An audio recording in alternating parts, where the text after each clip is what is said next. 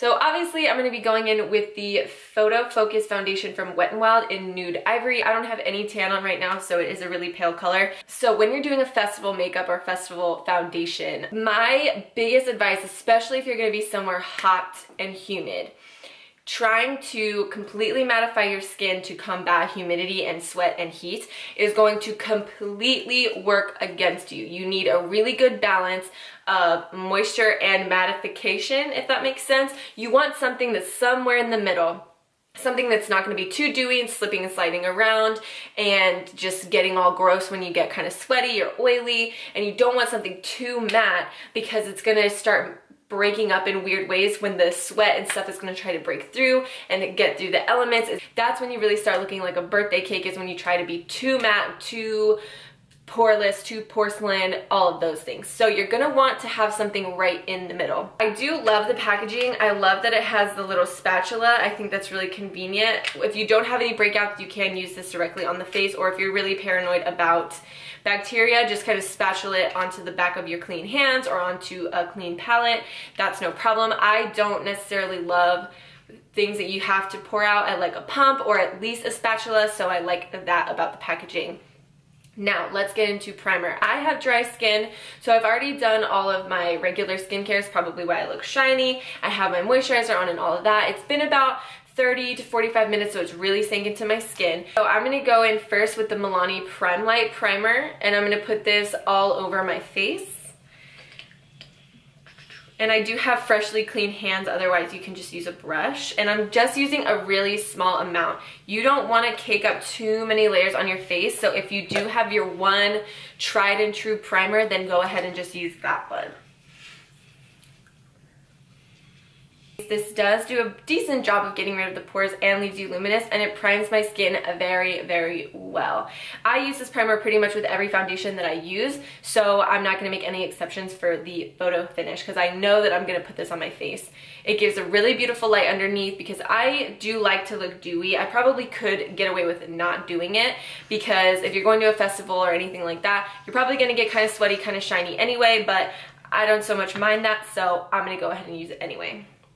So now we're going to go in with the Wet n Wild Photo Focus foundation. I'm in the shade Nude Ivory. This isn't the most pale shade, so if you're lighter than me, there will be a shade for you. And it goes fairly dark. I'm not quite sure exactly how many shades there are, but I will list it somewhere on screen and down below how many shades there are. So that's what I'm going to start with all over my face, and then I'm just going to take a damp beauty blender and just pat this in all over my face. Ooh, that's pretty. This is the second time that I'm using this. I used this the other day and I was like so abnormally harsh on my foundation. So I'm going to go ahead and pat this in. I think I actually went a shade or two too light, but that's okay. I would honestly rather be a little bit too light and then bronze up my skin than have it be too pale. I mean, too dark, too tan. So I'm just going to pat this in. It doesn't have... kind of smells like almost fruity. That's really weird. I've never smelled a foundation that smells like that. I don't have a huge problem with pores, but at least it's not exaggerating my pores at all, which is always a good thing. So for a festival, you're really going to want something that has a satin finish. Even if you have oily skin, if you have dry skin, a satin finish is going to kind of be where you want to be because it's not going to move too much, but it's also not going to make you look like a birthday cake. This is definitely giving me a good satin finish. It's a little bit more luminous because I do have the primer underneath, but looking at it up close, it honestly looks like it's almost drying down to like a powder. But I can't feel it on my face at all. I'm gonna go in with one more layer to see if I can build it up. This is so pale, it's making my dark circles look horrendous. So I'm going to go in with one more layer, just a little bit like on my cheeks.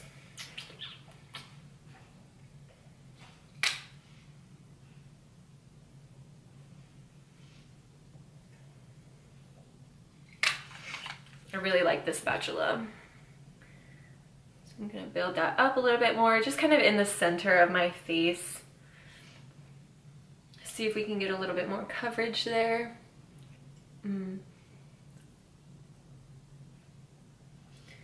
My problem areas for my dry patches is right here in between my eyebrows and on my like whole jawline and my chin. I get like rough patches, like scaly, gross skin, and it doesn't seem to be exaggerating any of that, even though it does seem to be drying down to a powder finish almost. It's not exaggerating any dryness, which I definitely appreciate. Yeah, I have a really bad dry patch right here right now, and it's not exaggerating any of it. Seems like it's just airbrushing over it, so I honestly am loving this so far. My skin definitely looks like almost airbrush, especially over my dry patches. It's not really doing much on like this cheek area, but on my nose, it literally looks flawless. So I'm gonna go ahead and put on some concealer. I don't have any Wet n Wild concealers that I love, so I'm just gonna use the Maybelline Age Rewind to keep it drugstore. I really like this. I definitely recommend this for a festival if you want a full coverage, because it still is in that satin finish kind of range. If you don't need this much coverage, then the Maybelline Fit Me is gonna work wonders for you, because it's a little bit lighter coverage but still has that satin finish. I'm gonna put this all over my lid as a primer, even though I don't think I'm gonna do too much eyeshadow today, but I do have a lot of darkness around my eyes because I don't sleep, so. Or sometimes because I put my foundation so high up on my cheek and then kind of drag my concealer over it, the concealer cannot blend so well sometimes. I also went ahead and picked up the Wet n Wild Photo Focus Press Powder. So we're gonna use this to powder our face. Obviously they're made to go together, so I wanted to give it a try and see if it really went well. So I got the color, the one pet peeve that I have is that they don't have like the exact colors with the liquid foundation. There's like probably 20 shades of the liquid foundation and there was like 5 shades of powder. So, and they don't have the same names. So I have the nude ivory shade in the liquid foundation on, and then I got natural beige in the powder because it looked the most similar. So that kind of annoys me with foundations. Obviously, Wet n Wild's not the only one that does that, but that just always kind of annoys me when companies do that. Just if you're gonna come out with a powder that matches the foundation, match the colors and make just as many powders. I don't know, it's not rocket science, but I guess it's really difficult to do that.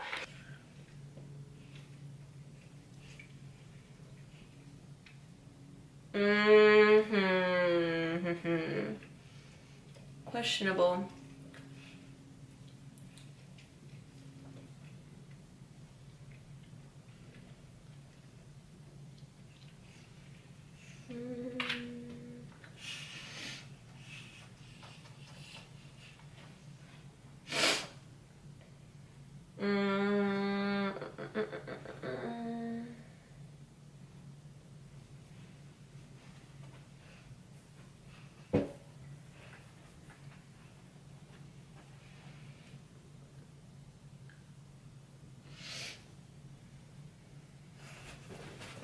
It looks beautiful. Okay, the powder is great. I love the powder. I don't love the color that I picked.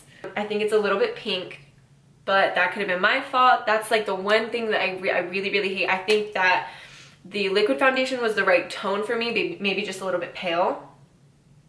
But this powder is really pink and my neck is yellow, so it's not really looking right. But that's the one thing I don't like when they don't have the exact match of the liquid and the powder, is that it's kind of a guessing game at that point. Or if you already have a powder or a translucent powder that you really like, I would suggest just really lightly setting your face. Don't bake your face. It's going to work against you in the sun. You're gonna look like a birthday cake. It's not gonna like wear well in the sweat. So yeah. I'm gonna go ahead and put on, you know, some bronzer, blush, highlight, whatever, just a little bit of mascara and my brow. And then I'm gonna wear this throughout the day and see how we're doing. Okay, so I just threw on my brows, a little bit of mascara, some gloss. I actually used a Wet n Wild blush and highlight today, just feeling my Wet n Wild self. I just wanted to throw on something like really light because I'm just gonna I'm just gonna run errands today. So here is the foundation with things on it. I love how it looks. I think it blended amazingly, like with my bronzer and everything. Sometimes my bronzer can skip a little bit because I don't overly powder my skin, and honestly it looks flawless. Like my bronzer that I've been using for forever has never looked this smooth on my face. So I love this foundation so far. We're just gonna have to see how it wears throughout the day. Everything that I use on my face I am going to list down below as well in case you are curious about any of it. So let's get started. It is noon right now because I've been working all morning. So it is 12, let's see if it focuses, it's 12:09. I did wear this foundation, I did try this foundation out the other day and I was like so abnormally rough on it, but I did wear it for a hike so you can see how it'll do when you're sweating, and I definitely took a nap in it. So we're gonna see, like, I was pretty rough on it that day. I don't know how rough I'm really going to be on it today, but I am going to try to wear it for like a full 8 hours at the very least. So let's get going. Okay, I'm testing a new foundation. I've had it on for like 5.5 hours now, and I just did like 2 hours of hiking. So what are we thinking? I feel like it looks really fucked up around my mouth, but I was sweating my absolute dick off though, so the sweat stash was probably real. Honestly, it hasn't gotten any worse around my mouth. You can just see where it's like slightly breaking up right there. And honestly, everything else looks so good. I don't know if you can see, but I have two pretty deep lines in my forehead. So foundation always settles in there, no matter what. And it's honestly not that bad. Normally I'll look really dry on my entire like jawline and chin, and then in between my eyebrows, and it really doesn't look that bad. I know it looks shiny here, but that's because I have highlighter on my chin. I have super dry skin, so none of this shine that you're seeing is my natural oils. That is all fakety fake. But even though this foundation doesn't have any like shine to it really, it doesn't dry me out. My dog. And it doesn't look too dry.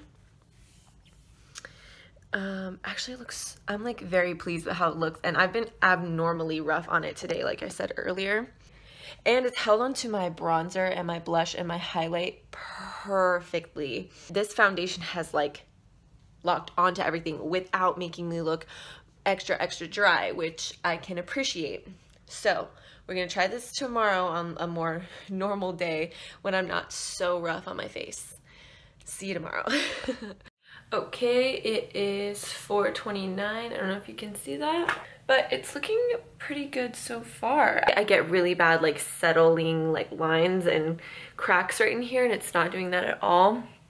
I'm so tired, I'm so puffy, so excuse that. I'm sorry. Honestly, it almost looks better than when I put it on. It looks like it's kind of melding more to my skin, and it's not breaking up at all, and it's been what, 4-ish hours now, so that's pretty good. This foundation, oh yeah, I forgot to mention earlier, I did take a flash test, so I'm gonna put those pictures up right now so that you can see that there is no flashback, just like the foundation claims, and the powder. So that's good.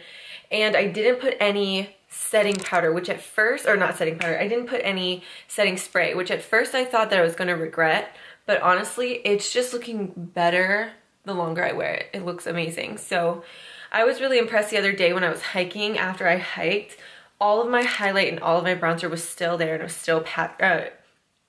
was still there, and it wasn't patchy at all, which is holding true today, obviously, because all I've done is like walk my dog, eat some food, and do work. But it is a pretty hot day and it's pretty humid, so I know I'm wearing this now because it's kind of cold in my house, but when I was walking, I got not maybe sweaty, but like really hot, and it's super humid. I live in South Texas, so it's humid. And I know I keep looking at myself in the viewfinder, but this foundation looks really, really good. I'm so impressed. It's not settling in my laugh lines at all either, which I kind of expected. So yeah, I'm pretty pleased so far for 4 hours. That's pretty good. I look so tired, but foundation isn't gonna fix the fact that I got 4 hours of sleep last night, so let's see. Final thoughts, honestly, I love this foundation. Okay, so it didn't, on my dry patches in between my forehead, in between my eyebrows and along my jawline, they honestly look better than when I put this foundation on. I thought throughout the day it was going to get a little bit more dry and crackly, but it almost like melted into my skin, which is amazing.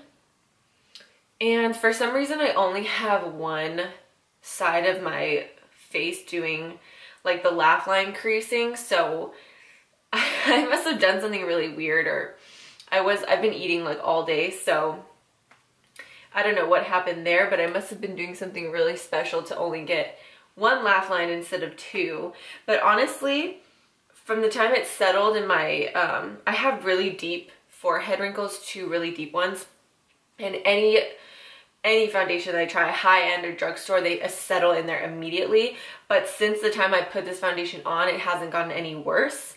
So that is like A+ to me. Like, as long as it doesn't get worse from when I put it on, from when it initially is gross, then it's fine with me. And I love, this happened the other day when I was hiking with this foundation.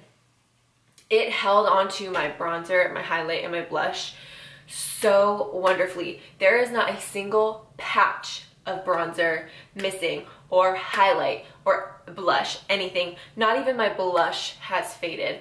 I would recommend this foundation purely based off of that, especially if you have that type of skin that color just falls right off and your bronzers and your blush just seem to like die within 2 hours. I would highly, highly, highly recommend this foundation just because of that. My face makeup looks beautiful, like the powders that I put on top.